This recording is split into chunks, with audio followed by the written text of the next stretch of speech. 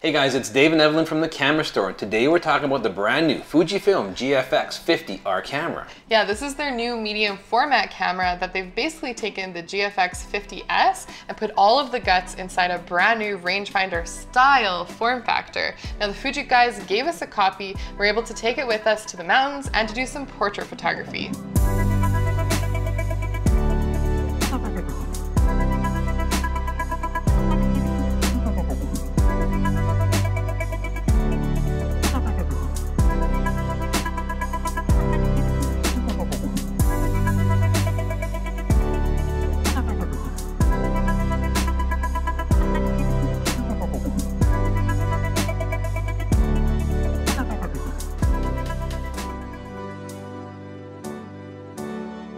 Fujiguys Billy and Francis gave us a pre-production sample of this camera. However, in this case, it doesn't really matter because the 50R has the same internals as the 50S. Yeah, now this is the same sensor you're going to find in the Hasselblad X1D and also in the Pentax 645Z. It's just tweaked to Fuji specifications. Yeah, it's a 51.4 megapixel sensor of medium format goodness. Yeah, it's pretty amazing when you nail a shot with this. Let's be real here though. Okay. You can totally get a full frame sensor that's close to, if not 50 megapixels. Yeah, there's a lot of cameras in the market nowadays at 46 megapixels. Canon's got their 50 megapixel sensor out there. So you can get the resolution out there. So what's the advantage to a medium format camera with 51 megapixels? Yeah, well, I think a lot of people that like medium format will say that they like the look of medium format photography. And this goes back even to the film days. I mean, lens per lens, you can get more shallow depth of field with an f2.8 lens on a medium format sensor than you would on a full frame sensor. Yes, but nowadays we have access to so much good glass, even from the micro four thirds all the way up, really fast glass, which will give you that shallow depth of field. So the appeal to this camera has certainly a different aesthetic to it.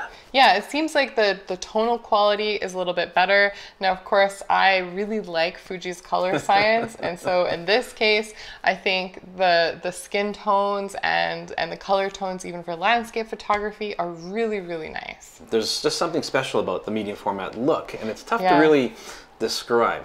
Yeah, now of course, I think you told me that it's almost intoxicating having that much resolution. It's hard not to zoom in really, really tight into your image to take a look at those fine details because it's able to capture so much information. Yeah, if you're used to running a 24 megapixel sensor, for instance, having double the resolution, and especially the fantastic glass that they put in front of these, their whole system, all their lenses are amazing. But being able to punch into that kind of resolution, you're just wowed every time. Yeah, now of course, this camera does have some limitations if we're talking about it as a camera that can do everything. I mean, there's a lot of full frame cameras out there right now that are kind of the Swiss Army knife of photography and video. Yeah, like on D850, for instance, right, is probably one of the best DSLRs on the market, period. Yeah. But what's the advantage of this over that, right? Yeah, well, this to me is more like a precise, Japanese knife that has a very specific purpose. It's not good at everything, but what it is good at, it does really, really well.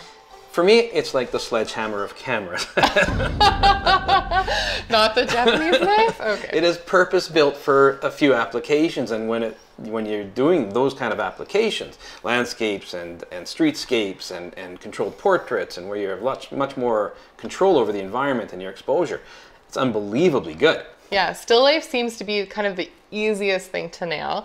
It does take a little bit more skill and precision and patience in order to be able to get great looking images of more moving subjects with this camera. Yeah, I keep reminding myself when I'm using it, watch your shutter speeds. Watch your shutter speeds constantly. You gotta shoot much higher than you normally are used to get sharp images. Yeah, it really slows you down. It's not a very forgiving camera, but I think that makes it a really fun tool to work with because you do have that challenge of kind of overcoming the precision of the camera. Yeah, now using this camera for the last couple of weeks, I've carried it everywhere with me. I've tried shooting everywhere from just spontaneous portraits to just spontaneous sort of street scenes and everything else. I never really felt at home with it till we were out in Banff on a tripod, and that's where I found this camera excelled. Yeah, now we also had the opportunity to meet up with one of the local guides, Mark Unrau, who's a good friend. He's also the founder of Rocky Mountain Photo Adventures, and so he knows the area like the back of his hand. So he took us to chase some light to get a great sunset shot, and he also showed us his techniques, how he uses filters, and how he would set up the shot to capture that money image of a sunset. Yeah, so we just got to Castle Mountain. It's one of my favorite spots for sunset. This looks amazing, man. Let's go get some shots. Let's do it. The best way to get good compositions is when you're not limiting yourself by gear, fiddling with stuff. You know, having this nice light camera and a small camera makes it easy. So in this case, I know because my exposure is really quite bright, but I might as well have a look anyways to see what my exposure is going to be like. I like my exposure, got lots of shadow detail. The color of the mountain is really quite nice at that exposure. So it's now just a matter of sticking an ND on. I generally don't want to push it down so far that my sky is actually darker than the reflection, which looks a little unnatural. That's a good looking shot. I find that, because especially with landscape photography, I'm mostly shooting wide angle stuff. So for me, I shoot a Canon 5D Mark III, and most of the time I'm shooting with a 16 to 35 millimeter lens. You get a lot of perspective distortion when you're shooting at 16 mil. For me, I mean, I would shoot medium format landscapes all the time. The camera's a little larger than you might expect. If you want to get a feeling for what this camera's like, go down to your local masonry and pick up a brick, because it's about the same size. It is. Okay, now I'll give it more credit than that. They have put some work into it. So yes, it is comfortable to hold in the hands, but not as much as a GFX 50S is. It has a much more contoured grip to it. Yeah, the physical size is pretty big, but it's not that heavy. Like, it's only 775 grams. There isn't an optional grip available for this one, like there is with the 50S. So if you want to shoot portraits and that's your main thing, I think the 50S is going to be a better choice for you. Yeah, maybe just for ergonomics. But I think for traveling around, it's kind of funny. The GFX 50S was touted as being a good street and travel camera when it was released, and this takes it one step further. The style and form factor of it is kind of more like the XT2 or X Pro 2. It's a little beefier, but it's still a really nice, sleek option for medium format. Now, it does have an articulating screen on the back, which I really like, and I find it's sort of invaluable with landscape photography. We were quite low to the river when we were shooting the Castle Mountain shot there. Yeah, I was on my belly. And having the articulating screen certainly helps out. It doesn't have the third axis like the GFX 50S has, though. So if you want to shoot this way, it's not quite the same advantage. No, and that's purely just to keep the cost down on this camera, and also saves a lot of size, because if you look at the GFX 50S, like that whole back of it is really thick. Yeah, the back is thick, and there's a couple weird button placements that I questioned and I was fumbling with a little bit, but this is a much more simplistic approach to photography, I find. Yeah, now you do miss out on getting your ISO dial on the GFX 50R. However, the dial on the front, where the shutter button is, does have the ability to switch from ISO, shutter speed, or exposure compensation. Yeah, it's really well laid out. You also have the touch screen, which allows you to bring in a level or bring in your histogram and everything else by swiping, which is really handy. Yeah, it's not the fastest touch screen, but it does the trick, and you are able to move your focus points around. But as a better option, you do have the joystick or the focus lever, so you can move that around to quickly change and pinpoint your autofocus. Yeah, so you have a touchscreen or some tactile buttons to work with. When it comes to autofocus, this uses a contrast detect autofocus system, so it's not as fast as phase detect autofocus that you find on a DSLR, but it is about medium speed for medium format, so it's pretty good for medium format. No, it's very usable, but it's a slower pace. I'm not going to even attempt to shoot sports or action or anything with it like that. No, and in continuous, it's even slower. We find it a little hunts a little bit, but it's not designed for shooting fast action. Exactly, and that's what this camera is not designed for. So the autofocus does work, but you have to work with it a little bit more. I much preferred using this camera in manual focus And there's a lot of really good tools for that. Switch over to manual focus. You've got focus peaking. You can also punch in on your focus and magnify things to really make your critical focus accurate.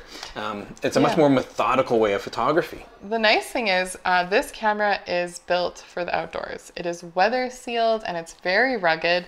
We were shooting with it in below -10 degrees Celsius and it had no problem. I was actually really impressed with the battery life of it too. Now, aside from landscape, obviously, we did take it to a lifestyle portrait shoot. Yeah, so my friends at Fieldstone Winery, which is just based in Strathmore, Alberta, only about 30 minutes away from Calgary, they make some amazing fruit wines, dessert wines, and it's all made with Alberta grown fruit. Now, Lyndon Gill, he's a good friend of mine, so we asked if we could do some portraits and photograph him in his booth for a marketing campaign. It was nice to try a brand new piece of kit in a scenario like that. Yeah, we decided to go with constant light because we had some really nice shadowless LED lights that we wanted to try out as well. So having a great camera and a great sensor is just part of the equation. Keep in mind that Fuji's got some amazing lenses with this. All their lenses are high quality lenses capable of amazing results. I fell in love with the 23mm lens and also the 110 portrait lens. Yeah, now of course these lenses, they're known for being really fast, they have great edge-to-edge sharpness, and they're relatively compact for medium format. Yes. We found that the bokeh was really pleasing. It's a nice circular bokeh compared to a couple other medium format lenses that might have more of that sort of, you know, harsher edges. Yeah, I'd agree with that. Now, color science. I love Fuji color science. The skin tones are really, really nice, like just so beautiful. And the nice thing is with Fujifilm's processor, you are getting the film simulation modes. They're very, the simulation is very stimulating. It's really nice.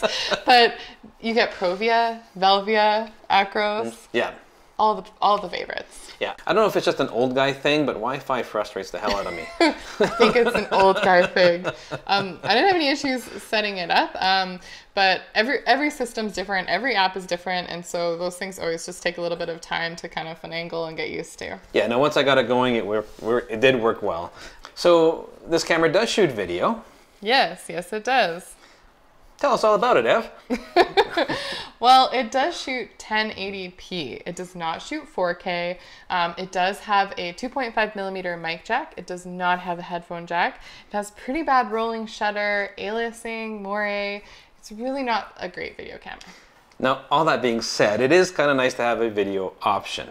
So there's a couple nice things about the files with this camera. One, you have different options for your aspect ratio as well as your overall file size. Yeah, the camera does have in-camera RAW processing, which is a really nice feature. So you can take your RAW files and do some work to them, whether you want to crop it to a different aspect ratio into a more usable file that you can export to your phone. Yeah, you can also export them as 8-bit TIFFs. So it gives you some really nice options right in camera.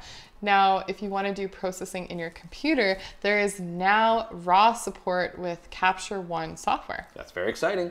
Yes, you can also do tethering. So this is pretty exciting news for Fuji. It's actually native support with Capture One. And so this is a really nice move to see Fuji going forward. There we go. And the diopter is all messed up because you have terrible eyesight.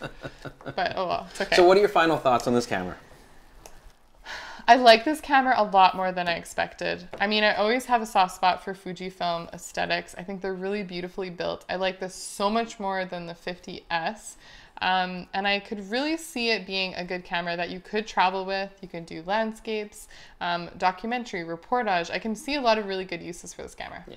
Now, I was a bit brutal with it when it comes to the size of it, but overall, after I was using it for a while and really getting into the landscape side of things, that's where I found this camera really shined. You have to approach it very methodically. You have to be very conscientious of your shutter speeds. You have to be very conscientious of all your shooting parameters, but it's capable of amazing results. And we talked about earlier, when you show these images to people, it's intoxicating the resolution and the quality you're getting from both the lenses and the sensor. I love it. Yeah, and one thing that we can't not mention to you is that the price point for a medium format camera is insane. They're able to get this camera down to $56.99 Canadian. Which is insane. Yeah, which is insane. I mean, you have to pay about double that to get into some other systems. Definitely. It's not a general purpose camera. I would choose a ton of other cameras over top of this as a walk around everyday camera. But if I know I'm going out and I'm shooting certain things that are going to require the time to achieve results, I love this thing for Yeah, that. and it does have some nice little touches. It does have the dual card slot. It has UHS 2, but you can use some of your older cards as well. It does charge with USB-C. Yes. You can also do tethering.